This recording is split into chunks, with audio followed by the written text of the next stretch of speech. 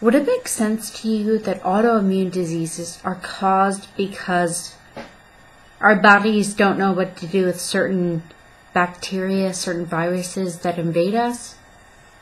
Have you heard of the hygiene hypothesis? I hadn't until I heard Dr. Manny speaking with Dr. Karin Hehenberger from Coronado Biosciences about the TSO treatment.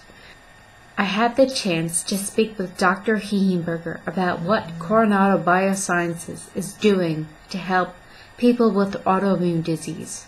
Their therapy may come across as a little unconventional, but in fact it does deal with something called TSO, which, without startling you, it essentially is the ova of a worm, the pig whipworm.